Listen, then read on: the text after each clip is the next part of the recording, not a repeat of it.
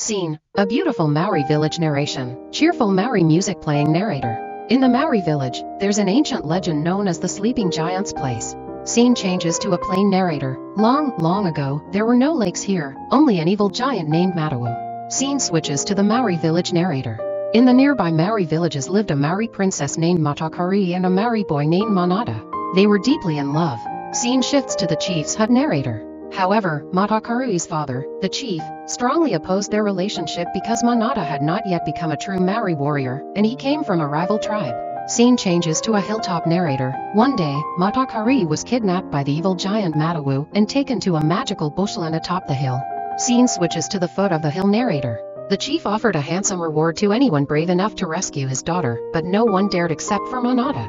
Scene changes to the hilltop narrator. Manada found Matakari, but they were trapped by the magic bushes. Their tears broke the spell, and they successfully rescued the princess. Scene shifts back to the Maori village narrator. Upon returning to the village, the chief was overjoyed and agreed to let Manada marry his daughter. Scene changes to the lake narrator. However, Matawu the giant was still alive. Manada returned to the hilltop and, while the giant slept, set a fire that ultimately destroyed him. Scene switches to the lake narrator.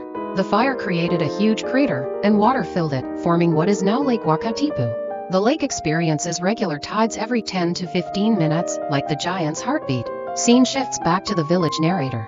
So, even though the giant was burned, his soul remains in the lake, giving rise to the legend of the Sleeping Giant's Place. Music, gentle closing music narrator, and that's the end of our story, kids. Did you like it?